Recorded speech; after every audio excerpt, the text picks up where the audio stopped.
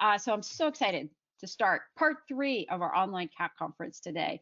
We have Aimee St. Arnaud of Open Door Veterinary Support opening the door to access to veterinary care, and she'll be talking with us today. Aimee is a business partner in 2 full-service veterinary clinics, a community pet care clinic in Ohio and Open Door Veterinary Care in North Carolina, that have built a financially sustainable business model for providing access to veterinary care and removing barriers. She offers a mentorship program for nonprofit organizations and private veterinary practices that want to replicate this business model in their own communities. So Aimee, I want to welcome you to the online cat conference today, and I look forward to learning all about what you have to share with us today. Hello, thank you for having me. Can you hear me? Yes, you sound fantastic. Excellent. Okay, then I'm just going to jump in because I have so much to share and I talk really fast, so I apologize in advance for that. So access to care is an issue we're hearing a lot about lately, and for good reason, because this is an issue that is not only right here, right now, but it's going to be even bigger in the future. And I don't want to depress you early on your Sunday morning, but I did just kind of want to start out with what the reality is. And part of that is that, 80% of people are living paycheck to paycheck now. And we have 59 million pets that are living in households that make under $20,000 a year. Of those, 29 million pets are living in families that are getting SNAP, the Nutritional Assistance Program. And we have people who, 50% of people, not people who are the ones that are living in households under 20,000, 50% of people in general are having trouble accessing $400 for an emergency vet bill. And just think about in your own life. I mean, I know for me, if I had to get $400 or I had to get $1,500 or $2,000, I'm going to be in trouble. And so, and of course, vet care is due up front. So this is going to be an ongoing issue, particularly with COVID, particularly with the economy. And one thing we don't often think about in access to care is how community cats are affected. But right now, we still have 70% of the animals that are dying in shelters are cats. And we know there's not enough surgical capacity. So we're encouraging people to start return to field programs and to do bigger TNR programs, which is great. But there's not enough surgical capacity. The spay-neuter clinics are down in numbers because of COVID. They had to shut down for a period of time. And it's hard to find veterinarians right now. We're having to cut our numbers because of COVID. So a lot of times we're running into that there's just not enough capacity for caretakers to get the surgeries done and to get the cats that are up for adoption out and fixed. So we need to increase our capacity. So access to care for community cats is going to be a really big issue for us to think about. Okay, for some reason I cannot get my slides to go forward. This is my great tech. There we go. Okay, hold on. All right. So, and what we see with this is this is from vet billing, and this is called the vicious circle. And what happens is, and you can apply this also with community cat caretakers and spay neuter clinics as well, but the pet owner can't afford upfront the cost of the care. So for most veterinarians, they're going to put them over to care credit and a third party financing. But if they don't get care credit, the owners declined, which happens, only 40% of people are actually approved for third-party financing, such as care credit. So now the vet is though reluctant to offer any other type of in-house payment plans because they've gotten burned in the past where they haven't gotten paid, and rightfully so. That's a big issue for them. This is their livelihood. So there's no other viable options for the pet owner. So now the pet owner's upset, feels angry, they're going online, writing negative reviews, or saying the vet only cares about money, they don't care about anything else. Now the vet's upset and angry, they feel hurt, they feel taken advantage of, and we already know that there's a high risk of suicide in veterinarians. This is a very difficult field to be in, so now they're really upset, so now they want to help even less. So now the pet owner, though, has very limited options. So what are they going to do? They're either going to have to surrender that pet to a shelter, which now is faced with having to place a pet that already had a home into another home, which is stressful for that pet and that family. They either don't treat, that pet goes without, or they end up euthanizing, and that becomes an economic euthanasia because they couldn't afford the treatment.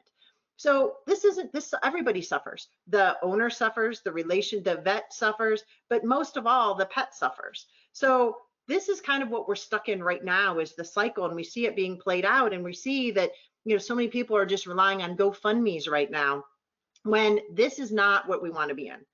So imagine, this is what we're starting to see with Haas and with a lot of this new community-based effort. Imagine where the animal shelter has intervention at the time of surrender. They have a hotline you can call, or right there as you come to surrender your animal, they have options to help you keep your animal. And they also are having preventative outreach in the community. And meanwhile, private practice veterinary clinics are having easy payment plans. They're partnering with the nonprofit to provide a medical fund so that animal isn't going without care.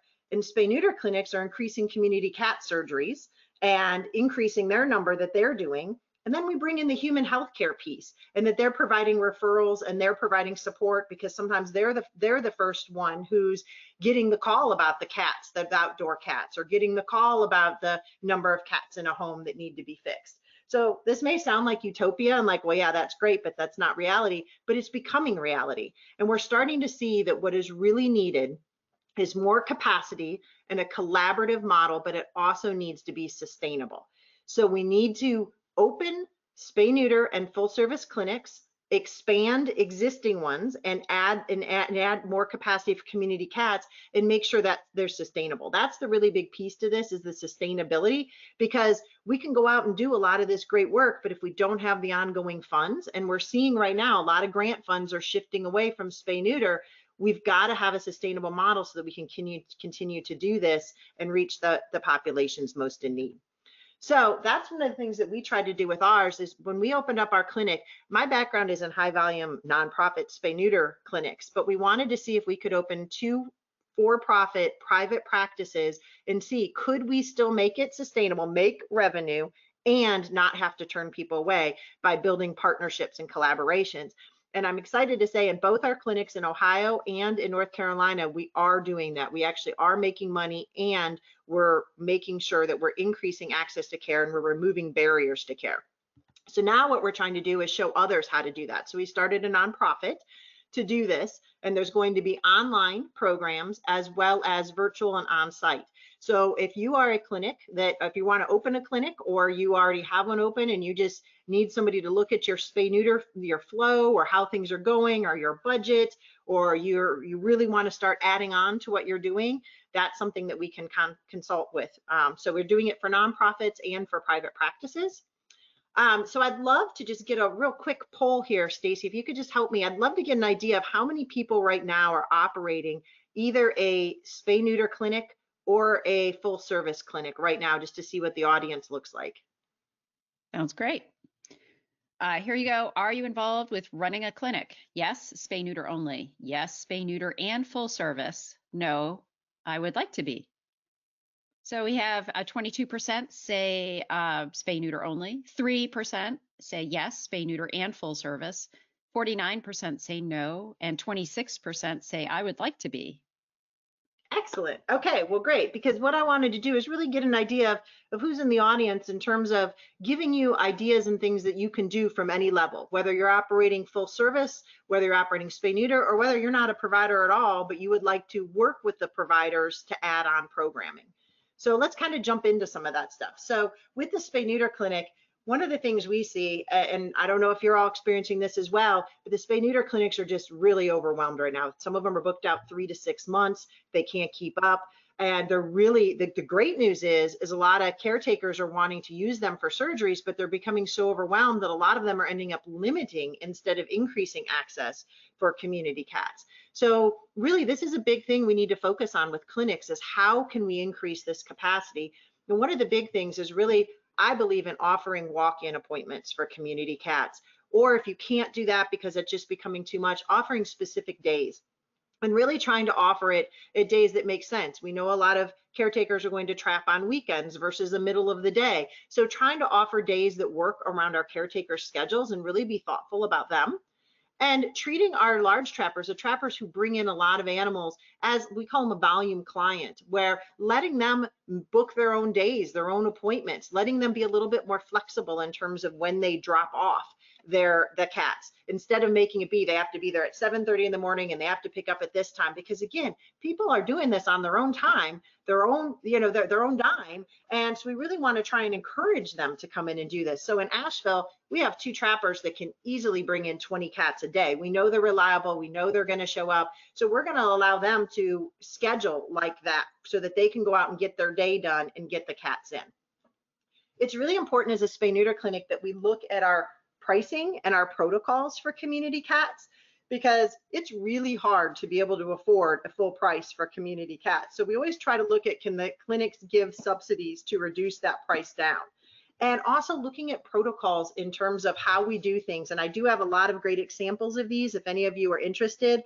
Also, ASPCA Pro has some great documents for community cats. If you're looking to run a spay-neuter clinic, or you already are, you want to have different post-op handouts than you give for owned cats. You're not going to tell somebody to go check the incision on a community cat in a trap the way you would their own cat periodically. So we have different protocols on how we release the cats. We have different pricing. We have different things we do in terms of showing how to do the ear tip and how to standardize that. So we want to make sure that clinics are set up to have really good protocols for how you're handling community cats. Are you going to do flank space or are you not? There's going to be a lot of questions like that that you need to answer in your clinic and make sure you have ready for your team. And another great thing that a spay-neuter clinic can do is offer a trap loan bank. And I don't know if any of you do this already, but this is something that the spay-neuter clinic I started did. It has about 100 traps and about 5 drop traps to be able to loan out. And it works really well. They actually just use an Excel spreadsheet, but there are some ones that you can use for online if you want to have like an actual online way of marking your traps, so that you can have an easy, it's called a easy loan, I believe is what it's called, is what one of the groups uses down in Florida. But offering a trap loan bank can be so helpful for people. And you just basically can offer a fee, a $65 refundable deposit that they will get back at the time that they bring the trap back. And you can loan it out for a certain amount of time. And we actually had little guidelines in terms of what you could use it for, how to use the trap. We would give tips to trappers on how to catch the hard to catch cats. Because what we found is, while we had the real hardcore trappers who worked for us, we also had a lot of people who were just coming in trying to do the cats in their neighborhood. And they really were just trying to help that. And that was all they were going to do. They weren't going to do more. So we wanted to make sure that we made this as easy as possible for them. So another great thing that a spay-neuter clinic can do, or an organization can do, is offer a caretaker support network. And that is something that we did, and we offered them benefits, so that if we had discounts, if we got a grant, they would get the first discounts. If we did cat shelters and got those donated or built them, we often had a lot of Girl Scouts who would build the cat shelters for us. We would give those first and foremost to the people in our caretaker support network. If we got food donated, we had a separate Facebook page for them where they could network and they could talk to each other. We did regular trap trainings where we showed people how to trap. And then we also would allow them to set up a fund. So if they were trying to trap a bunch of cats in one neighborhood and they wanted to get a bunch of donations from their friends and family, they could call them into a fund and we would just take donations in and handle it, so they didn't have to handle the funds. And that made it really easy for them. We also had a program we set up called Pay to Spay, where if somebody called in and said, look, I'm elderly, I'm 90 years old, I really just can't do the trapping, but I care about these cats, we would pay they could pay us, the caretaker or the person needing the help would pay. We would then pay one of our volunteers to go out and actually do the trapping for that person. So it was kind of a nice way to reward our regular trappers, but also make sure we were helping people in the community as well if they could afford to pay. If they couldn't, we'd still get volunteers out there, but it might be a 2-month wait versus if you paid, we could get somebody out there right away. So it was a nice option to offer. I don't know if you've all heard about this yet, but Shelter Love has a great database that they are offering for free. You do not have to use their software, but it is actually being used now to track for community cats. You can track your caretakers, you could do traps, you could track where the colonies are. So this is a great way for people to really be able to connect with each other and see where there's stuff. You need a feeder because you're going on vacation, or hey, has somebody already got this colony? And we actually used a database, and it was so funny because we found that there were 8 different feeders feeding one colony at a family video, and none of them knew each other. So it was so great to be able to connect them all together, because it was such a relief that they knew that they weren't the only one anymore. Another thing you can do if you're a spay neuter clinic is a kitten shelter diversion program. This is what Operation Catnip does down in Florida, where basically when people come in and they're trying to say, oh, we found these kittens, we need to surrender them, they say, hey, if you would be willing to keep the kittens until they're old enough and keep them inside, then we will actually help you fix them when we're ready, and then we're going to look for you to help try to find the adoptive home instead of them having to go into the shelter. But the clinic would actually agree to fix all of these kittens, and then the mom, and then the people who found them would find them homes. And it ended up keeping about 1,500 cats a year out of the shelter. And this was a great thing that the spay neuter clinic participated in. Another thing that is really great is the partnership between nonprofits and private practices. So my clinic, Open Door Veterinary Care, is the private practice in Asheville. We partner very closely with Asheville Humane, who offers a community solutions program.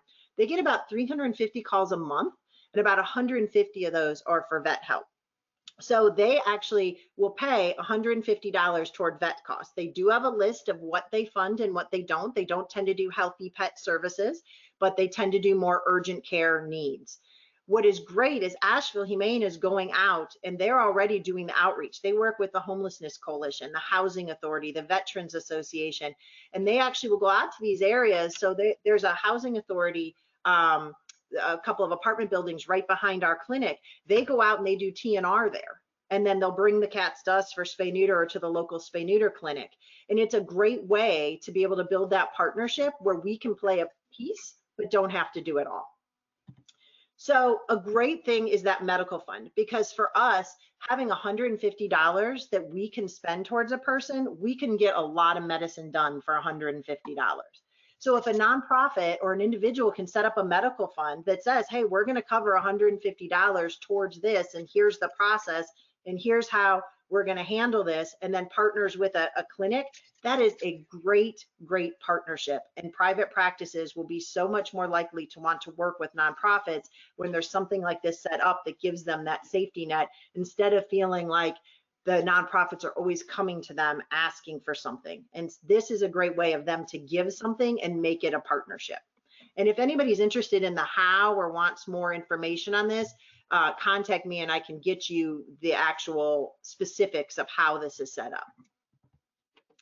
This is an example of kind of the kitten diversion program that Operation Catnip does on the spay neuter end. This is it on the private practice end. So Jacksonville Humane actually partners with 5 private practices and asks them if they will either donate, or if not donate, will they discount, so that they can do certain things. And they have a list of what they are. They're like spay neuter, deworming, vaccinations.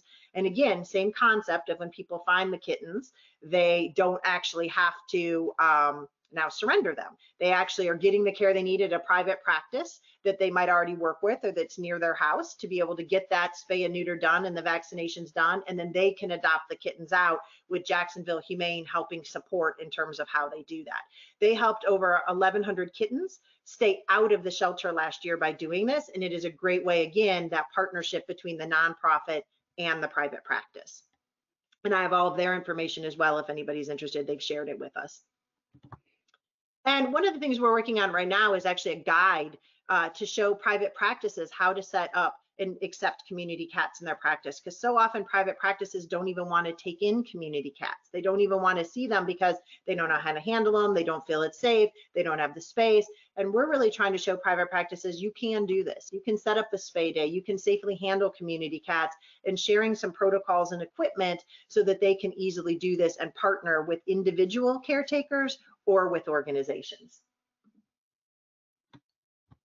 One of the things we do, and I said we can do a lot of medicine for $150, is we do what's called incremental care. And that is, we take a step-by-step approach, but to stay within people's budgets, because we know that trying to come up with $400 for a medical emergency is so difficult. So the first thing we try to do is we ask questions all along the process to find out if, right from the get-go when they're on the phone, would they be interested in hearing more about our payment plan options? And so if we know that finances are an issue, if they tell us, or if they don't tell us directly, but they're telling us by things they're saying about how they just had a large expense, they're concerned about this, they just had a big health scare. That's going to also just tell us so that we know that finances might be an issue. So the first thing we're going to really look at is running that test going to change the course of the treatment. And if it's not, we're not going to run that test. We're not just going to go right to the high end and run all the diagnostics to give us something. We're going to start out treating it step by step. And so we might look at, can we treat this symptom first? Can we try this antibiotic? Can we script out a generic medication? Can we do something at Walmart where it's only $4? Or can we use GoodRx? We're really going to work within their budget. And then from there, we might be able to take on that $150 from Asheville Humane, which is going to help, or work with our in-house payment plan, or our Stay Together fund. We actually offer a fund where we give $1 from every healthy pet exam into a Stay Together fund. And then we use that for emergent or emergency care. And we allow our vets to have a certain amount from this fund that they can use, so that they get to be part of it in choosing who they're giving the funds to and how they're giving it out, and that when they need to do the incremental care. So a big piece of what we do at our clinic is a financial triage, because we find that about 10% of our clients can afford our prices as is, which are lower under general market price. But then about 80% could afford it if they had just had some level of help, whether it's a voucher, whether it's just they could make the payments over time. And then we find about 10% really need the help, that they are going to really struggle to come up to pay the bill, even with time. And that's where we really try to use our charitable funds and our Stay Together fund or the medical fund. But what we found just by offering payment plans at our clinic, and this can be nonprofits can do this, for-profits can do this. When we offer payment plans and we offer it through vet billing, it's $25 to set it up. We do a soft credit check so it doesn't ding them. And then it's $3 a month. So people who get turned down from Care Credit or Scratch Pay, this is a great opportunity for us to do and run this in-house. We do this on things like dentals. We'll break it up into 4 easy plans. We do this on when they know they need a surgery that they weren't expecting. So this works so well, and we have found that it's a 95% repayment rate. Even though there's this fear that people aren't going to pay, people really, for the majority, do. And for the ones, the small percent that don't, you have the plan to write that off, but you're able to help 95% of people. And that's just through the payment plans. We also have this pet health savings or a pre-savings, where when people need to save up, so if they have a dental or they have a surgery they know they need, we let them put a certain amount each month in, so that they might save for something 6 months down the road, or they might just decide they want to put some money in ongoing and just keep it there in case they need it, kind of like a rainy day savings fund. But these are two really nice, easy things that we can implement to help people in their time of need. And I can't tell you how much this helps not only the people feel like they have options, but it helps our staff feel like they don't have to turn people away. So I highly encourage you to look into something like vet billing or another service where you can offer these types of things, because you'll be amazed how much it can help people just by having that. And we allow financing on so many other things. I mean, you can go finance your car, you can finance an outfit, but we don't seem to have that in vet care. And one of the interesting things that has come out is that millennials, who now are starting to make up the biggest pet owning percent of people, want payment plans. They like options. They like technology. So they want to have a lot of financing options, and they want to be able to pay text to pay. They want to be able to pay right online. They want it easy. And we have not grown as an industry quite to meet that yet, but we're starting to see that we're going to need to. So this is a favorite topic of mine that I could talk about for hours and hours, which maybe I'll have to come back and just talk about this next year. But this is something that I really think we're going to need to start to go to in this industry to be able to offer. And the other thing that's great about these pet savings plans is it's perfect for the spay-neuter discussion. So as we do the last set of vaccines, we can then say, or that we're on the second set, we can say, hey, we'd like you to start thinking about saving money for your spay-neuter. They can put money aside, and then when it's time, they're ready to book that spay-neuter. The other interesting thing that's coming up is a big barrier to increasing access to care is transportation. So we're actually doing a pilot with Uber right now, and we're piloting with 5 different organizations across the country who are testing it for us. And we hope to bring this then nationwide, where basically an organization will be able to go onto Uber and they will have a dashboard and they will be able to either pay for all of or part of a person's trip to the vet. And the person will now be able to go with their pet to the vet, which is so great because a lot of times they can't always go, that just the pet goes on their own. This way they'll be able to go. And Uber will automatically know, because you're using the dashboard and you're setting it up, that they'll have a pet-friendly driver, they'll know what they need to bring. And what's great is they're actually even thinking through things that if it's in an area that doesn't have a lot of a great internet connection, it's a really rural area, you can download a coupon. All you have to have is a phone to be able to know that the driver's coming. You don't have to be able to have the app. The organization can book it for them and handle all of that. And then the organization will just get billed once a month for whatever they spend on this. So we're really excited about this, and this is something we hope to have going in a couple of months nationwide. But I think in the meantime, while we don't have Uber, I think spay-neuter clinics providing transports and allowing from outside areas to have community cats, I think is really important. And another really important partnership, we've talked about kind of having the nonprofit and the private practice, but having the human healthcare, having the social workers, having the home healthcare aides. And a great thing that we can do with there to help keep pets in homes is offer basic pet care. We can do pop-up clinics, and we can work with housing authorities, Section 8 housing, senior housing, anywhere where human healthcare providers are providing human healthcare, we can go and we can provide vaccine clinics to help keep pets in homes, or to provide the spay neuter so that they can stay. We can provide trapping days.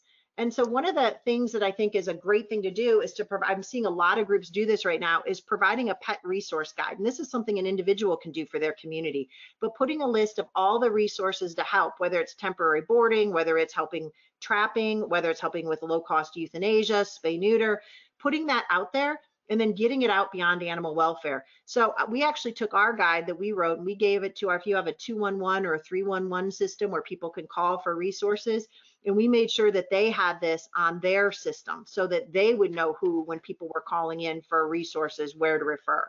And then we also reached out to social workers and found out that there was a Facebook group, and we asked them to post this there. So it's a great way to start to get it beyond just us. And speaking of social workers, it's really important to integrate in. So this picture is one of a home healthcare worker who was concerned. She saw 50 cats that were turned loose from an apartment. The owner had died and nobody knew what to do, and they just turned the cats loose. And she knew, I need to call somebody. And luckily she made a call. She got 2 local groups. They were able to go get all of the cats and get them into homes and foster homes and get them fixed. But it's because she did that. Now, how great when all of our home healthcare workers and our social workers know who to call and what to do in that situation, because not everybody's going to know that. So if we have a support guide, that's just going to be even better for us to be able to help more people.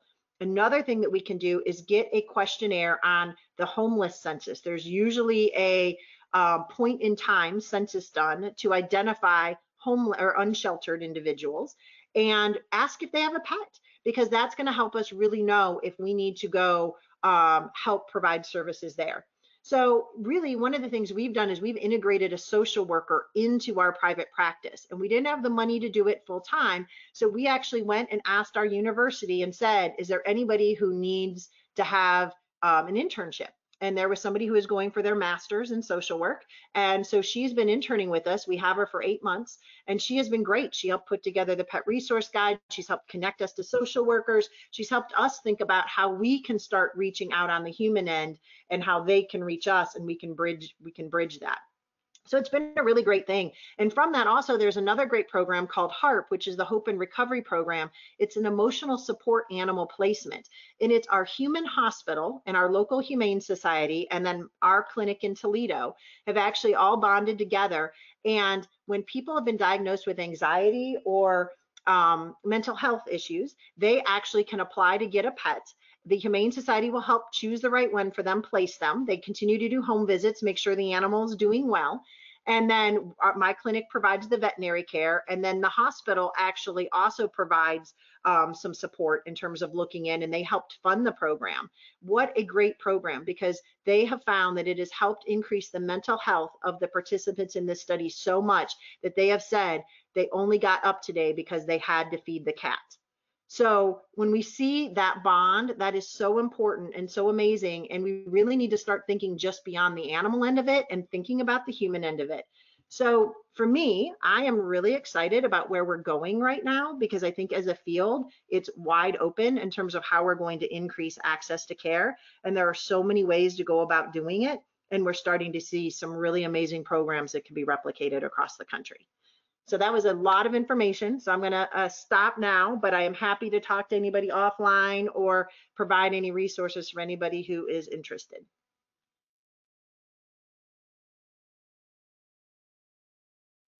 Fantastic.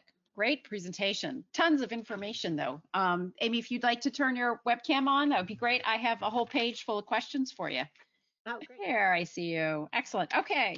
So first question, actually I have to go to the first page here. I'm just curious, why did you choose to go with a nonprofit model versus maybe something more like a B Corp, or something that had like more of like a socially sustainable business model? What was the nonprofit was so you could have those medical funds? You need to unmute yourself. Did I do it? Okay. Yep. There, okay. So we actually did it as a for-profit. We did not do it as a nonprofit. We did it as a regular private practice because we wanted to eliminate the concern from private practices that we were a nonprofit getting an unfair advantage. So we actually did it as a private practice to show that we can partner with nonprofits who can set up the medical fund to do it with us. So that was our goal, was to show others how to do this and spread this across the country, because we believe that while nonprofits getting into this and doing more is great, we're never going to be able to do it all alone. There's 29,000 private practices out there. We've got to engage them. And so that was our goal, was how could we show them that we all can play this role together. Excellent. Lots of people are asking for a copy of the pet resource guide. So I don't know if you can send us a PDF or something like that, and then we can send that out to the attendees just as a model that they can use. They thought that was like totally awesome. Yeah, I'll send you Dallas Animal Services, and then I'll send you ours in Toledo. Excellent. Super. Why is spay-neuter funding going down when it's so important to continue doing it? You know, that is a big question. And what we're starting to see is a lot of funders are switching more into access to care versus spay neuter, because there's a belief that we've done such a great job with spay neuter that we're more in a maintenance mode. And so they're shifting to other areas that they feel are of a bigger unmet need. But for all of us in spay neuter, we know it is still a huge need. And so there's actually a group of us who are getting together, who are meeting to discuss how we can make sure that spay neuter is still at the front of access to care, because we know that spay neuter is absolutely part of that, and we need to increase funding. So we're actually meeting to brainstorm and discuss that, and some of the big ones like Bushby and others are involved with that. Excellent. Excellent. Do you have any thoughts around same day release from surgery? So, you know, either male cats, female cats, do you have thoughts, or do you see certain trends around that? We like to see them held overnight at the clinic one night, if that's at all possible. And so we do encourage clinics to have a separate community cat room and shelving, and we have recommended shelving. But not all clinics are able to do that, because they may have zoning things as to why they can't. But in that case, we really make sure that the caretaker understands that they aren't just releasing them back out that night, so that they have safe place to keep them in a temperature controlled environment. We give suggestions on how to release them too, even like not facing the road and, you know, things like that. So ideally, we like to see them overnight, or at least the caretaker keeping them overnight. The services that you mentioned for veterinarians to help them better handle community cats, are those resources available, or are they coming?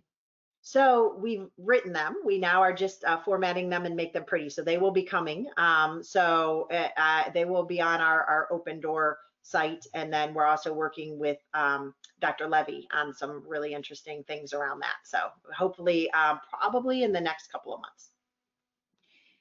Let's talk about vet techs and wages and the fact that vet Mm. techs don't get paid a lot of money, and the fact that it's already difficult to get veterinary technicians, and one of those reasons might be because we're not paying our vet techs well enough. In your practices, do you compensate your vet techs at a higher level than standard? And maybe if you could share with us if you know what the going, I mean, I know regional issues are different, it's different in New York City than it is in Kansas maybe, or something like that. But in general, what the vet techs hourly rates are, and maybe what do we aspire to go to? It's a huge issue right now. Finding veterinarians and finding vet techs is like finding a unicorn at this point in time. It is so difficult. And so we're actually doing a webinar with ASV and AWA coming up to discuss how do we hire more veterinarians. But techs are undervalued as well. And one of the things that we are definitely encouraging people is, first of all, use techs to the top of their skill set. A lot of people don't use techs, and they kind of use them more as just kind of an assistant, and then they get really bored. So let's make sure we're using, that's one of the first things we do at our clinic, is we let them use their skills. And then number two, we are going to need to pay them more, and it really does vary regionally. But we really need to start looking at not only paying them more, but also giving more benefits. So a lot of techs, what's important to them is CE. So the more CE you can give them, that is really important. And then the other thing is they really are looking for a good quality of life work balance. So giving them vacation, giving them 2 weeks instead of one, making sure that you're getting them out there on time and you're not burning them out. A lot of them are interested in 4-day work weeks or 3-day work weeks instead of 5. So those are some really things that we can look at as well. But we really do need to look and pay. I mean, a lot of times I see tech starting out at $13 an hour, and we really need to up that. I mean, that needs to be, 15, 19 in terms of where we're looking. But that's also hard for groups when budgeting is an issue. So you always have to weigh those, but look at other benefits you can give if you can't do pay. Fantastic, great. Do you think a cat-only clinic has any disadvantages? I think, yes, I think the sustainability, because while you can do more, which is great, and the vets, they're easier to do, so the vets like doing them more. Dogs is where you can really make a lot of the money that helps subsidize. So when you're doing cats only, it is a little bit harder to be able to sustain that. So you do have to either look for subsidies, or you're going to have to do more, you're going to have to find some other way to bring in revenue. So I do think it is a challenge on that sense, but not in terms of the actual operation, just in terms of the financial. But you can still do, I think you can do either an all cat, or if you do dogs, you can still do, a lot of clinics do 70% cats, 30% dogs, or still 60. So you can still do a majority cats. So you're still feeling like you're serving the need. In the 2 clinics that you are involved with, how does the pricing compare to like retail in that area? Is it 75%? Is it 30%? What's the ratio there? So a couple of things. So when I do a nonprofit, it's different. I'm definitely doing that lower. So that answer would be different on how I'd answer a spay-neuter clinic. And I can definitely get pricing on that if somebody wants. But on this, which is a full service model, so we're doing everything. We're an actual private practice for profit. We make sure our vaccine prices and wellness prices match the low clinics, like the VIPs, the Pet IQ. Ours are actually a little bit lower than theirs. And then our regular pricing is generally about 30% below market value. Now, there are some things that we might come in at the exact same on with people, with other clinics, but in general, it tends to be that. But our big thing is not so much, yes, we do keep the pricing in a certain piece, but our big thing is the financial triage. That's the big thing I want to get across to people, is it's meeting people where they're at. If they get turned down from care credit, we have scratch pay. If they're turned down from scratch pay, we have vet billing. If they're turned down from that, we have a stay together fund. We have the Humane Society. So it's really having options beyond just this is our price or this is care credit. That's really important. Okay, that's fantastic. Let's see. You had touched upon this with regards to the veterinary shortage. All right. Okay, so the training for nonprofits, that is pending or up and coming? If people are interested in finding Yeah, out how no, to work with you, that's you can ready. just They can email me. Yes, we've already started that. So right now we are doing everything virtual, just because of COVID, but eventually it will be on site as well. But right now it is virtual, but we're finding we can still do a lot. So we'll look at depending on what you need, we can either look at your floor plans, we can look at your budgeting, we can look at your flow and efficiency. And I have myself, a veterinarian, and a tech. So we kind of have all sides of that, the admin, the medical support, and the veterinary. So if you were a group and you were thinking about putting a clinic together, what sort of money would we be talking about having to raise to sort of invest in a project like this? so if you're talking about a spay neuter clinic, or do you think they meant The model that you're talking about okay. right now. So if you're doing a full service, the equipment itself is going to be around 250,000 because you're going to have to get digital x-ray, dental x-ray, things like that. And then it's going to be whatever your building is. So I'm generally telling people it's going to be around 500 to possibly more, depending on your building and renovations and how quickly you can start up. So it is definitely a big investment, but again, if you have that or you have an investor, it is worth it in the end, and it can be sustainable. So what I'm thinking too is if you did this like as your for-profit model and had it spin off cash to investors, but also to the nonprofit, right? Could it be a revenue generator for your nonprofit if your nonprofit does rescue, which tends to not be very revenue generating? So is there a way, or does the practice just reinvest in itself? Yeah, we're seeing a lot of people who are using kind of wellness or are doing additional services to help offset. You do have to be careful between a for-profit and a nonprofit, that it's not seen as your for-profit is just there for your nonprofit. A lot of people have gotten in trouble for that, where they have, you can't just raise funds and make it look like it's for yourself, if that makes sense, that for your own benefit. So you have to be a little careful in terms of the law there, but yes, the two can work in joint together. And again, if you don't have both, but you just have one, partner with a private practice. And like Asheville Humane partners with us. They didn't run their own clinic, and we didn't decide to start our own nonprofit. It's a great thing. If you don't have that, you might look at it, but first look to see what exists, because you might not have to do it all. Right. I mean, you're providing your customer base right there. So, Yeah. Talk about not having to do a lot of marketing to get going and all that kind of stuff too. You come in with, you can basically ramp up, you warm up, your soft open is actually pretty hard because you've already got people waiting at the door, Yeah. put it that way. Mm-hmm. And it makes us feel good because we know there are people who really need our help. Because a lot of times our clients are people who've never been to a vet before, or they've waited until it's a full mouth extraction, or the skin issues are so bad. And a lot of people think, oh, this is cruelty. It's not cruelty. They just didn't have access. So we have to really differentiate that between intentional cruelty and I really want to do the right thing. I just didn't have the funds. And that's what we're trying to help. Right. If you had a magical wand and you could do whatever you wanted, so I'm sort of thinking, okay, well, so we should take this list of like the counties in the United States that have like the lowest or the highest euthanasia rates or the lowest save rates, however you want to reference it, and maybe we just like start at the top of the list and start putting those clinics in those communities and work our way down. I mean, would that be a decent strategy? I think one of the biggest challenges is that we have a lot of vet deserts. So there's actually 1.5 million people who are not covered. There are areas where there's just not a vet in 4 counties over. So the first thing is trying to figure out, and we also know that there tend to be vet deserts in underserved communities or more communities of color. So we really have to first look at,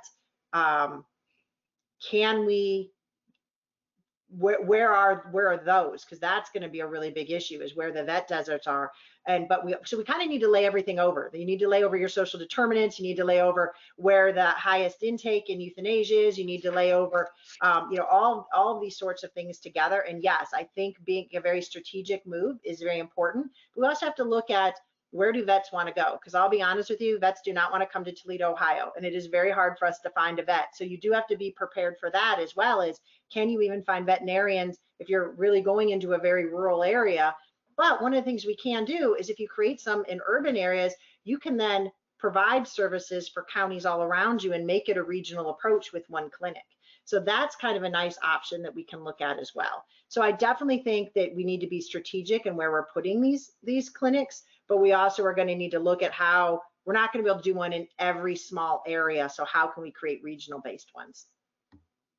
Do you know of any initiatives that are helping to increase the number of veterinarians that will be coming online? Are we trying to grow that community? Yes, thank goodness. There's a lot of thought on that now because Banfield's estimating that there's going to be a shortage of 10,000 veterinarians over the next 10 years. And that means 75 million pets could be going without care. That is a very scary statistic. So there are a lot of people, including the vet schools, including large corporations like Banfield and VCA, that are really looking into this, as well as the national organizations, the nonprofits. So we're all really starting to look at this and try to figure out options. So right now, short term is how do we get more veterinarians into shelter medicine, spay, neuter, and access to care that exist? And then long term is how do we grow more? Well, and also let's look at what our veterinary technicians are doing and see maybe if there's more that they can do. I mean, it still drives me crazy that a veterinarian has to give a rabies vaccine. So, There's interesting work on that being done right now. There's a couple of places that are looking at could they increase and look more to human medicine model of how do we start to get physician's assistants, or how do we get some of the other roles they have to increase, because that would also potentially bring up the rates for techs. It would give them an opportunity to grow and make more money. So there's definitely that. And I think the other thing that I'm really excited, which James and Kara is working on, is getting more veterinarians of color into this field, because it is still a very white field. And I think that we have a huge untapped population there that maybe is that we have never really reached out to as well. So I think there's some really interesting work being done on that end. right. And my other thing too, some certified vet techs in some states, I think, are allowed to do cat neuters, right? Um, Yeah, and then other area, it's not it's being done, but it should not be. oh, So, good. there's some real discussion about what they should do and what they shouldn't, and how do we get vet associations and vet boards involved. So I'm excited because they're getting the right people at the table to do it. And I think that's one of the biggest things about this is we can't do this all alone. We need to start thinking outside of just ourselves, and how do we bring in other people? And so whether it's in the human healthcare, it's the private practice, it's the nonprofits, that's what excites me most about the field right now, is that we're really starting to think outside ourselves. Uh, People are interested in understanding how are you able to keep those prices around 30% less compared to other clinics. In addition to staffing costs, there's also costs of materials and drugs and all your day-to-day stuff. Do you have any special tips and tricks with regards to that? I mean, our big thing, and this is something we'd go over all in our mentoring in detail, but our inventory. We don't keep a lot of inventory on site. We use a lot of our online pharmacy. We do a lot of only ordering what we need type of things, versus so we might only have 3 types of flea and tick versus 7, what other clinics may offer. We don't do the higher end type of things. We refer out for ultrasounds. So things like that. But we do a lot of the incremental care allows us to do that. We do a lot of scripting out. We do a lot of really looking at our financials. We are constantly looking at our cost of goods. We're constantly looking at our labor. We're constantly looking at our inventory costs and keeping them at a set price. That is one of the most important things we can do. Inventory is what tends to get out of control the most.